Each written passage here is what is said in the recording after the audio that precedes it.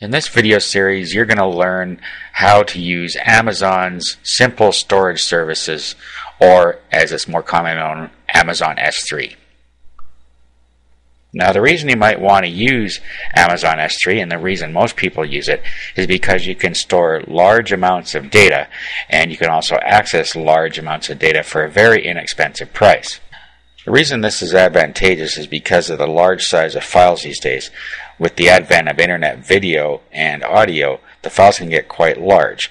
So many people want to offload them from their hosting account for performance reasons. By using Amazon S3, you can have your main website running off of your everyday server and have your files on the Amazon S3 server. And what this does is it allows your website not to get bogged down with file downloads. If you have a high amount of traffic coming to your website and a lot of people going to download products after they purchase them, this is a good solution because you don't have to worry about your website bogging down if you're doing a big launch or something like that. Now, Amazon S3 is meant really for storing and accessing your files. It does not have a lot of bells and whistles like a normal hosting account. And that is why people use it just for file storage, because that's really all it's meant for. Amazon themselves use the S3 service to store their own files for their own sites. So if they have confidence in their servers to store all of their data, then you certainly should have the same. Now, Amazon S3 service is also very inexpensive. Really, it's just pennies a gigabyte for data storage and very low fees for bandwidth, so it's a reasonable solution. Okay, now of course your first step is going to be to set up an Amazon S3 account. And you can do that from amazon.com/S3.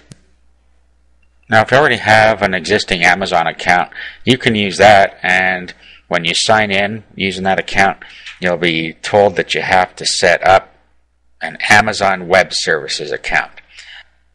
And just go ahead and continue at that point. If you don't have an Amazon account, you can just click up here to create an AWS account. That stands for Amazon Web Services. Next page you get is just an overview of the prices of data transfer and data storage at the time that you're signing up. At the bottom it'll show your payment processors that you already have on file, and you can add any others down here if you want. And click continue. Then you just review your selections. You can also add their premium support if you want that. Then just click complete sign up. At this point you'll get a welcome email, and in that email they're going to tell you that you need an access web key in order to send valid requests to the Amazon S3 service.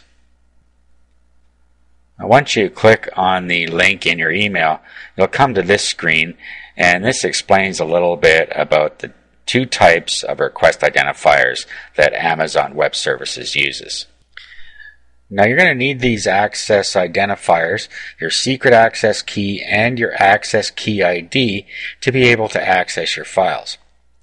Now, there is a lot to Amazon S3, but we can bypass all of it just by using the Firefox browser and a plugin.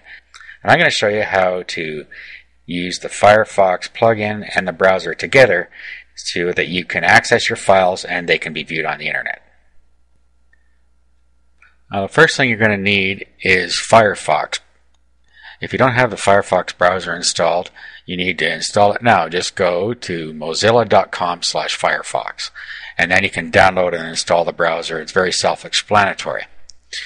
Once you got the browser installed, you're going to have to get the Amazon S3 Firefox Organizer. There's a link to that in the resources file. So all you do is come to here, and once you have Firefox installed, just click Add to Firefox, and then accept and install.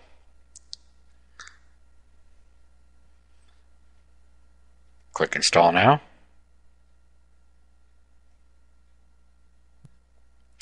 And then a window like this will pop up, and then you have to restart Firefox.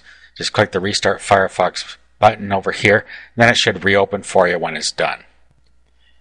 After it restarts, when you go into Tools, you should now see here S3 Organizer.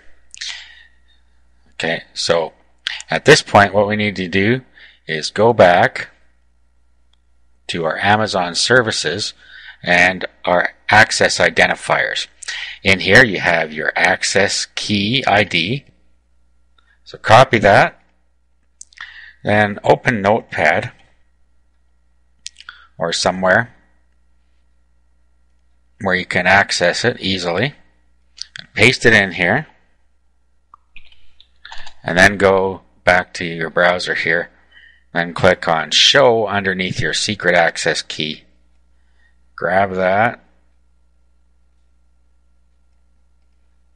and then paste that into your Notepad session as well, underneath the other one. Now go to your Amazon S3 Organizer, go to Manage Accounts, give it a name here, doesn't matter what you call it. Paste your secret key down here, and paste your access key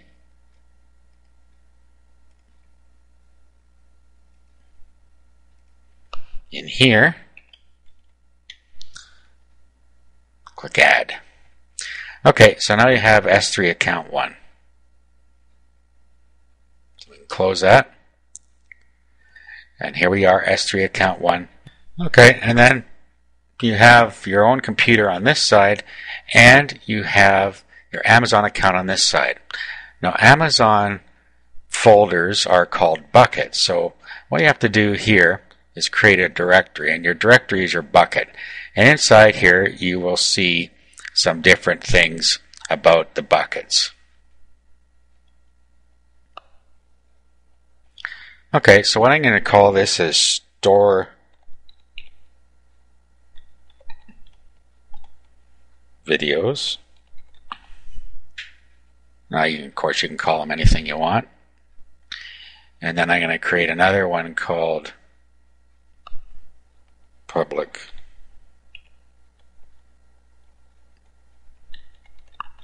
Videos.